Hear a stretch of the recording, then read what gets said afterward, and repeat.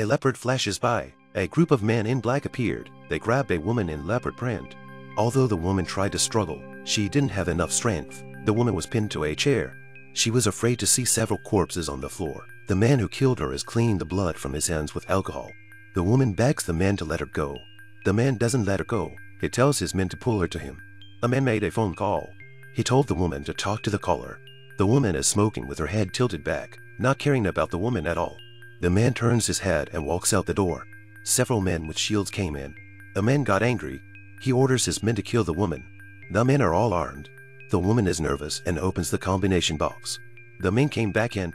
He opens it and sees several packets of blue crystals. The man opens it and takes out a little bit of blue crystal. He lets a dying man inhale the crystals. Suddenly, the man bursts out laughing.